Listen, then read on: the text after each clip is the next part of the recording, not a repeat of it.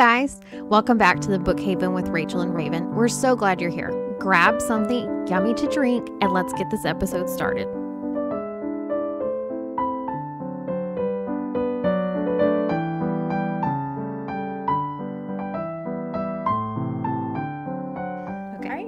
This is the episode that we're going to talk about who we are and how we met and why are we doing this podcast and who the heck is Raven, because nobody knows.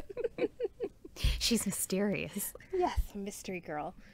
Okay, Rachel, do you want to start us off, like how we met? Well, so we've already talked a little bit about how we homeschool, and if for those that homeschool, you kind of start to realize the longer you're in it, the very small that community, like it's a very big community, I guess, depending on where you live, but you always end up knowing everybody in, like somehow, you know, a friend of a friend, or this person does this group or whatever. So we met originally doing kind of like a Girl Scout thing. And I had your daughter in my group, and then, but I would say that we were like not friends. We were definitely like acquaintances not friends at that point in our life. No. And then what's interesting, and I love how all of it works out, but, we ended up doing something together, a different homeschool co-op thing. Like we even went camping together. Do you remember that? No. Or okay. So I swear I did not go to that camping trip, but you're not the only one that says that I was there. I am 100% sure you were I have there. another friend that swears that I was there. I have no memory of going to, I'm like pretty positive I did not go. I have heard this story from more than one friend about how I was there, and I just like, I'm positive that we did not go. It's really weird. Because I really distinctly remember you guys, I think at the flagpole or something, like we were raising the flag. You don't remember any of that? No, I swear to you, I have no memory of this. It's really, really weird. Wow. We don't need to talk about how I have the memory of a goldfish, but, so then we were in a homeschool co-op group, and I think, weren't we, like, we did a class together too. Yeah, well, I think that was even both of our first years, and you did, if I'm not mistaken, you did a class the first year, and I was your assistant. Yeah, so she was teaching about the planets, and we learned this cute little song. I don't remember that at all. Wow.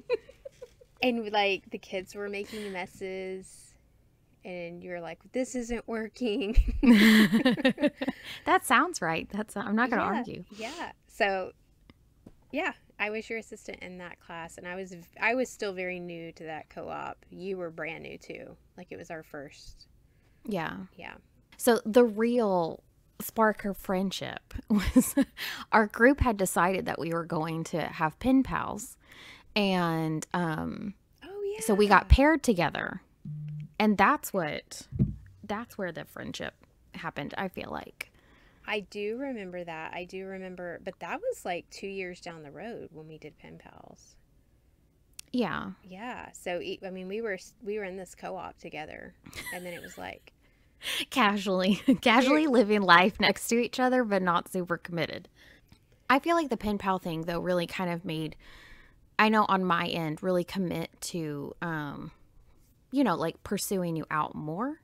Yeah. And then the funniest, weirdest part, I think, of it is my family ended up moving to another state, and somehow I don't even know how it actually happened, but somehow we ended up talking more after I left.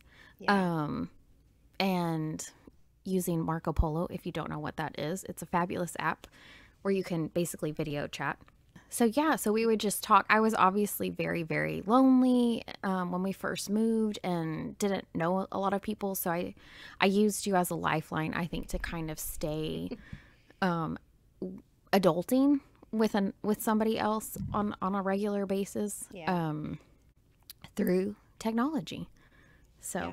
And then shortly after you guys moved, 2020 happened. And so we, we kind of kept each other, I don't know, in the loop about what each other was reading.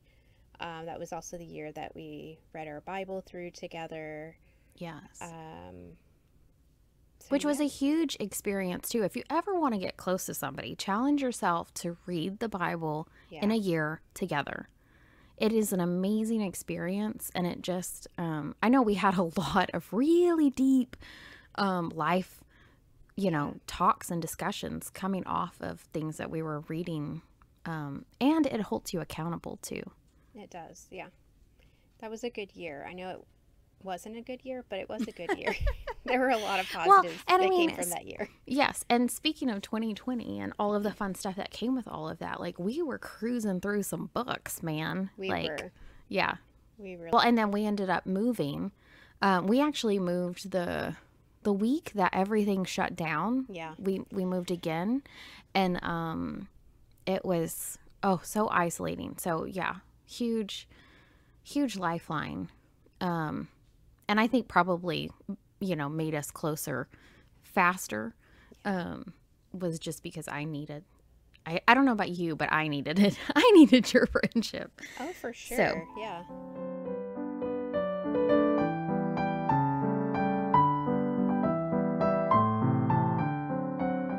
I think one of my favorite memories, which now it makes sense because you reminded me about the pen pal thing, but not that you wouldn't have normally done this, but well, so I remember like we were in co-op and it was probably one of the worst days of my life. I was just really struggling just to keep it together. I was ready to get out the door, and I just remember Rachel came over. She was like, "Hey, how are you?" And I just remember saying, "I'm fine," which was a big fat lie because I was not fine. I was anything but fine. And I remember turning around and being like, "You know what? I just lied to you. I'm not fine. I'm not okay, but I will be okay," or something like that. And I just remember she gave me the biggest hug. And if you know Rachel, she's not a hugger. And so it meant so much to me because in that moment, I felt seen. Even though she didn't know the backstory or anything like that. And so I was like, okay, I could be her friend. We could be friends. So nice. Yeah. See, I have no recollection of that. I know. It's just a blip on the map here. And then after that, like, when she moved, like when she would come back to visit, we would do book clubs with our kids. We have had some really fun We'll book have clubs. have an episode about all the book clubs that we've done. Yeah. Okay. So, but then I feel like the podcast idea came about because our kids listen to us chat all the time about books, and they think it's hysterical. And so they're, I guess yours in particular was like, you'll have to record these conversations. They're so funny. Yeah. So. And I will say, too, we enjoy listening to people talk about books. I mean, oh, yes. Like, I don't listen to as many, but I love to talk books with people and find out what people are reading. And I'm one of those people that if I'm at the dentist and someone pulls out a book, I'm bending over to see if I can figure out what the name of the book is, because I can't see the cover. So I'm like, oh, yeah, a weirdo. Well, I mean, I feel like if you take a book somewhere, you should just be ready to discuss it, no? I agree. Yeah. Okay. I saw a woman in the skating rink the other day, and she was reading Educated by Tara Westover. Oh, and wow. I seriously wanted to go have a conversation with her. But I was with another friend, and so I was like, well, that probably wouldn't be good etiquette. And then I was looking to see how far she was into it, and I was like, oh, there's so much more to come. Yeah. I think books are a great way to get to know someone quickly too, because you really do. I don't mean to, but I totally in the back of my head am analyzing your choices of books, the books that you choose to display in your house, like or on Goodreads. On Goodreads. But I just feel like it's not in a bad way, but I think what you choose to read, right? And how you choose to spend your time and what you rate them. Because Yeah. sometimes I read a book and I'm like, oh my word, like that's embarrassing that it's on my Goodreads. Um, but it helps get to know somebody and their inner workings. Yeah. I don't let my opinions of people's books dictate whether or not I'm their friend. I just make a mental Well, I'm note just of kidding. like, well,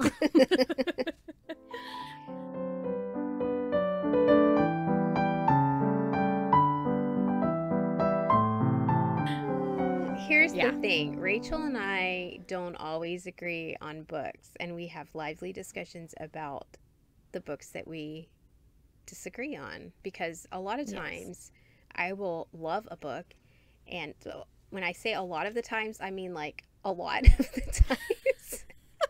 See, I don't feel like it's that much, but I know you feel like it's a lot.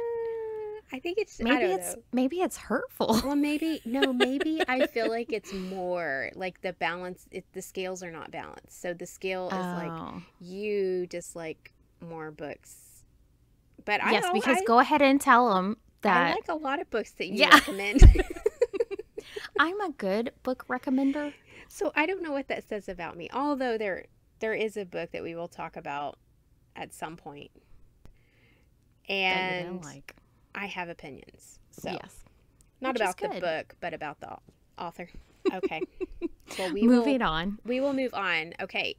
So, Oh, well, before you get too far, Go ahead. you need to tell everyone how you got your name because our personal friends who know us had no idea that your first name is Raven because that's not what you go by in real life.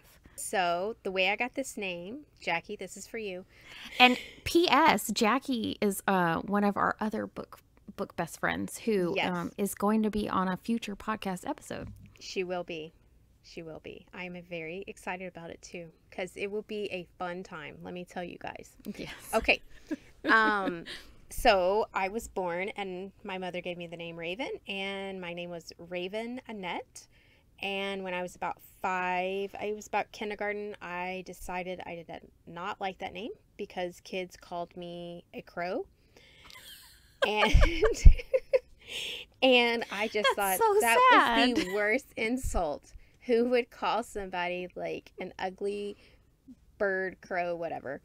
And so I informed my entire family and everyone around me that I hated that name and that I was to be called Annette.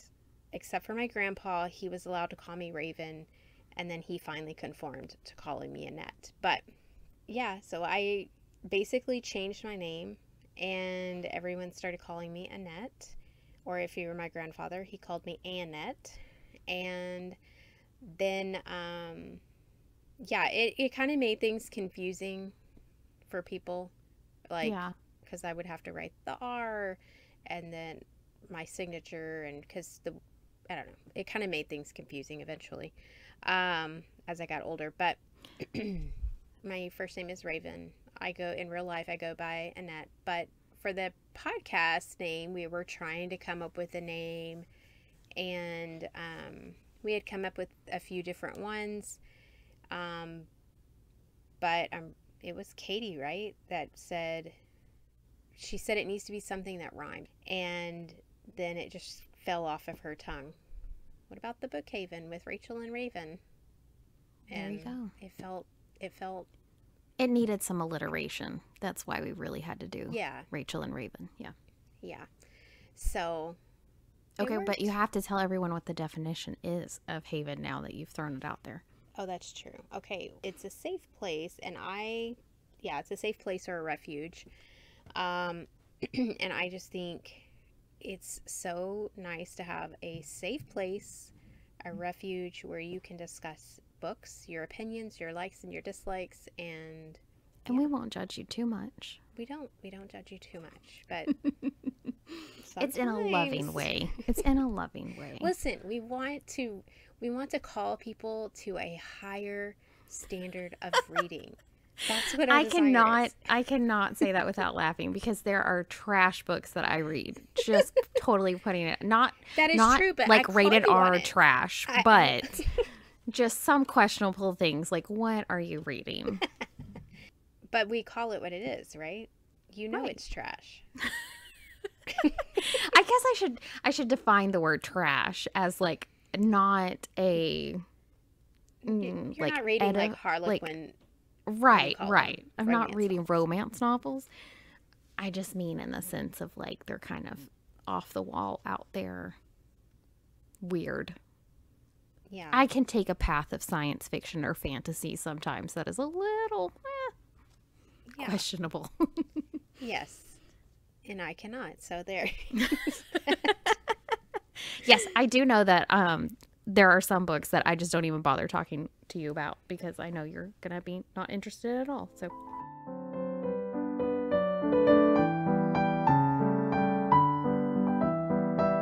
my bookish question for this episode is, do you use real bookmarks or do you just use whatever you have laying around? And if so, if you just use whatever, what is the weirdest thing you used? I am definitely of the mindset of like, I just grab whatever's handy. I would say a lot of the time it ends up being like a nail file or like something flat like that, a post-it note. But just the other day, I couldn't find my AirPods. And I was looking and looking and looking and looking. And then it finally occurred to me that I had put them into the 1,000-page history book that I have to read for my son's homeschool year. And I put it in the middle of that to hold my place. And like we tore the house apart trying to find them. And I was like, oh my gosh, I felt so stupid. Okay. So this goes against a lot of this can be controversial, okay? Okay. I am a corner folder. I know. It's terrible. What? But like if I don't have I've never anything- noticed that when I've borrowed a book from you though. Oh yeah. And all my Oh. kids, guess what? All my kids are corner See, I folders. used to do that, but then I felt such shame from it that I don't fold the corners anymore. I used to feel shame about it, but I think my conscience is seared now because that's just what I do. I don't know why. Like I have thought that bookmarks. you would be a purist. You've given me bookmarks, and I like you hand them to me, and I'm like, I'm never going to use that, but it's beautiful. I know. I display them. So people will have to comment whether or not you fold corners Yeah. in your books, or do you use random objects or bookmarks? Yeah. I mean, I never realized that that was such like a hot topic. I'm Oh, trying it to is. remember when that I discovered that because it's just been in the past, like, I don't know, 5-10 years that I was like, oh, people don't like, not everybody just folds a corner. Okay, and here's the other thing. I don't write in books like Yeah, I don't like to do that. like either. novels or like fiction or anything like that. But I will write in like nonfiction books, like Bible study books and things like that, right? So then when I get a book and Yeah. someone has gone through that book and written, because I buy most of my books used, it is the most annoying thing to me. Like the corners being folded doesn't bother me, right? Yeah. But if you've That's gone a sign through of there a used book. Yeah. and you've like underlined every "and" in the book. Oh, no. Oh, Is this a yes. true story? This is a true story. I will Oh, find the book. no. If I kept the book, I may not have kept it because it made me so mad. I don't really like to even highlight. I don't really underline or highlight. I don't do anything to them. Even in like nonfiction books. Mm-hmm. Mm, Yeah. you are. I guess I'm a purist. weirdo. When I'm reading a book, even when I've purchased it and it's my book, I just always think like, well, what if somebody wants to borrow this? I cannot believe that you of all people, I really thought that you were so pure to your books.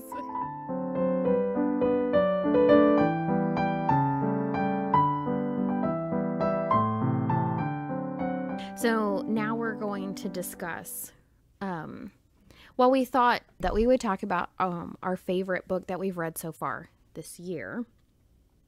So, do you want to go first? All right. So my book that I was going to talk about is The Last Green Valley, and this book was recommended to me by Rachel. And he also wrote another one, Beneath the Scarlet Sky. And it's historical fiction. This, okay, this particular book, The Last Green Valley, is so beautiful. It's a story that takes place in 1944. Um, I'll just read the little blurb. It says, as Stalin forces push into Ukraine, young Emil and Adeline Martel must make a terrible decision. Do they wait for the Soviet bear's intrusion and risk being sent to Siberia? Or do they reluctantly follow the wolves, murderous Nazi officers who have pledged to protect pureblood Germans? Um, this book is so beautiful and so good. There are so many parts of it that I just fell in love with. I think sometimes people forget um, that people came from really hard circumstances just to be here in this country. And this is an example of a family that made it here to America with nothing and built their life and their legacy for their family from the ground up. And it was just beautiful. So you only learn about them being in America kind of like post story. True. Just to clarify. Yeah. Yeah. So you're following them as they're fleeing That's a good to get away from the Russians. Yeah. And some of it is just so unbelievable. I think when I was reading it, I kept telling you, like, I just like, is this supposed to be based on a true story? Like, this just seems crazy because so much happens to them. So my pick for 2023 is Set the Stars Alight by Amanda Dykes. And let me set it up before you. Yes, let me set it up before you bash it down. Okay, so I really liked. So, okay, let me start it with this. She also wrote a book that is called Whose Waves These Are. And I totally would have put that, but I read it last year. But that is, like, out of these two books, that one is more my favorite. But I read this one this year. So, if you're going to start with a Amanda Dykes book, I like that one. I know you didn't like that one either. No. But this one is really interesting. It has kind of like a history aspect to it that you don't really read about a lot, which is I would almost like put it in the category of pirates, but it's not like a pirate. But it's like present day, this girl's looking for the wreckage of the ship. And then the dual timeline is that you're following somebody who's on this ship in the past. And so it kind of goes back and forth between the two. And I really like how she writes her characters. I know, or I feel like I know your problem is going to be that it's too like Hallmarky. I feel like I've only read one of her books, which was Whose Waves These Are. And the reason I didn't like it was because it was too perfect of an ending. Like everyone, everyone, which is fine. I guess for some books that's fine. I was wishing for more at the end or something. You wanted more conflict? I don't know. It's just for like people to be like left miraculously landed at the same spot, and it just. Oh well, we're not talking about this book. We're talking about the other book. Yeah, Whose Wave These Are? Because I haven't read Set the. Yeah. Anyways, Set the Stars Alight. Yeah. But that's why I didn't like that, and I think it had something to do with her writing. I don't know. You should try to read Set the Stars Alight, because I feel like in that one too there's a lot of book references, which I like. Yeah. If I'm remembering right, like I have on here that I read this in February, so it's been a while. But I feel like sometimes I'm just in the mood for just a sweet little story that has enough like this one had enough interest with the whole sunken ship aspect of it. Yeah. But and following like I don't know what you call, I'm trying to remember like what that time period is called, but it says 200 years previous, so it doesn't give like the exact dates, but it's a while back, and just kind of seeing how people that lived on, ships would have, done things, going from port to port and stuff like that. Yeah. So I just find different lives, the way people live their lives very interesting. But this one is good. If you're going to start, though, yes, I would recommend Whose Waves These Are. And I do want to read more of hers. She has quite a few that I have not read. But I really like it. I think it's considered Christian fiction, if I'm not mistaken. Yeah, I'm but pretty sure. I don't remember in Set the Stars Alight there being a really heavy Christian undertone. I think there was in Whose Waves These Are, but Set the Stars Alight, I don't feel like it was heavy with Christian undertone. It was just, I would say it was more just kind of like a PG aspect to it. All right. Well, we've come to the end of our time together, and our hope is that you have been encouraged to read something new or to reread something old if you're like me. Mostly, we hope that you make time for reading in your life. Until next time.